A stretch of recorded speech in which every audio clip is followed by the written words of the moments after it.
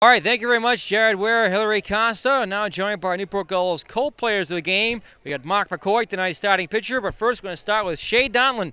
Shea, good night at the plate, 3 for 4, a walk. As on the leadoff spot, you've been really producing here in the playoffs for the Gulls. Yeah, it's been feeling good, getting to early work on time with Coach Faleva. Helps out, just get the fastball and attack it. No runs batted in tonight, but in the series against Sanford, you drove in 5, and now you get the pie in the face here at Cardines Field. So get a towel? we got a double pie in the face for both McCoy and Donlin. So, so Shea, will continue with you since didn't get as bad as Mark. What's that? So, of course, 5 RBI for you, Shea, in the series against the Sanford Maidens. The Gulls have now won 10 straight wins. Of course, since you've been in the leadoff spot, I've been hitting pretty hot. Yeah, I've had some success up at the top of the lineup, and just try to get on base for the bigger guys in the lineup to try to score me. Good stuff. Good stuff. Sorry, is that how we get the towel, bud?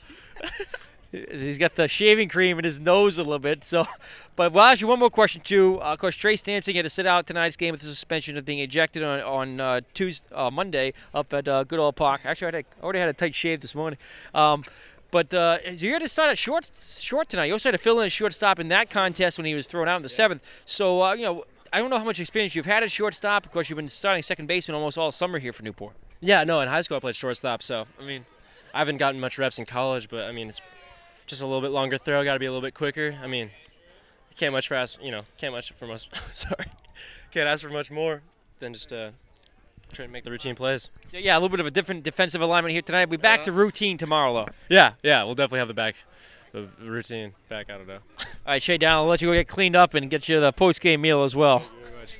Appreciate it. Mark, attaboy. Go get him. Shea Donlin, our Gulls' offensive player of the game. As we get the shaving cream all over us here.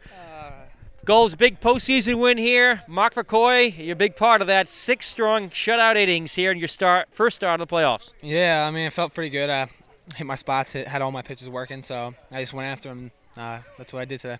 You've had some walk trouble in a couple of your outings this season, about a 2-to-1 strikeout to walk ratio in the summer. Here tonight, only 2 walks, 6 innings. You scattered 5 singles, all in different innings. I think that was a key, as you really kept the hitters off balance, and the Schooners really just weren't able to string any hits together off of you. Yeah, baseball is all about timely hitting, and if you can strand together, you can give up 5 hits, but as long as you give them up those periodically, and then with the whole walks thing, yeah, walks is my biggest enemy. Sometimes I kill myself for walks, so that was one of the biggest things I had to focus on this summer, and I think I'm starting to figure it out.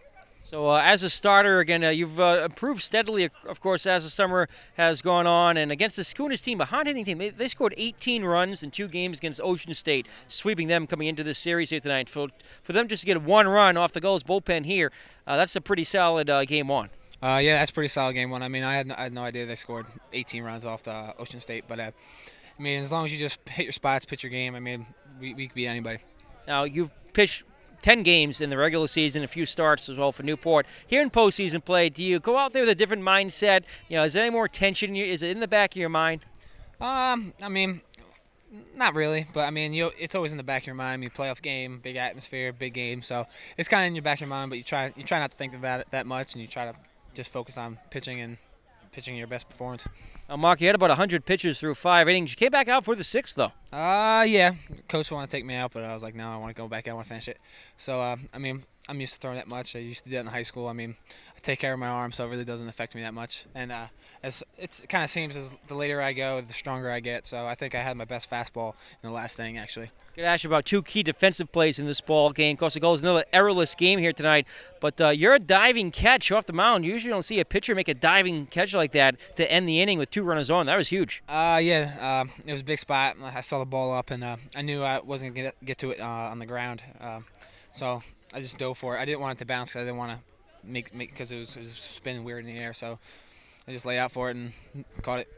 And then to end your outing, that fly out into a double play. Timmy Robinson able to turn 2 out in right field. Yeah, that was a big time play. I didn't even notice the guy was that far off the base, and he just next thing I know he threw to the base. I was like, wow, we got him. Yes, great. So it was cool. It's fun playing with these guys. So 10 straight wins now for the Gulls, and spirits have to be pretty high at this point. Yeah, spirits are really high. We got through the gauntlet last week, a doubleheader every game.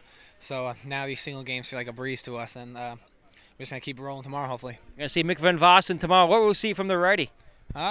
Hopefully a great game. I mean, Mick's been great for us this year, and he's just coming back off from an injury. But for him, it doesn't matter. Same thing. He just wants to compete and get back on the mound. The Gulls got to the Schooners early here tonight. Mark, how important was that run support?